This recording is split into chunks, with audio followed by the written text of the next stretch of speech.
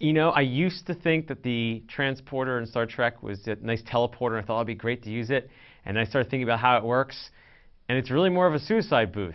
A transporter, a la Star Trek, is a murdering clone maker. Suicide booth. Suicide booth every time. There's no way. You're just making a copy of yourself. You're gone.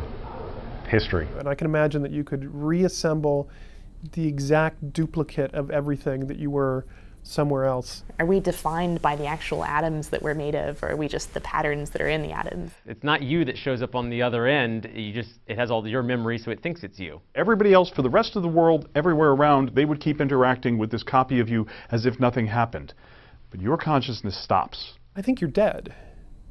And I think that thing over there is not you. I think I'd like to go on the side of it being a mode of transport, just because it would be really awesome if that was actually possible. Computers aren't exactly the most reliable things on the planet, so I wouldn't want to get scrambled.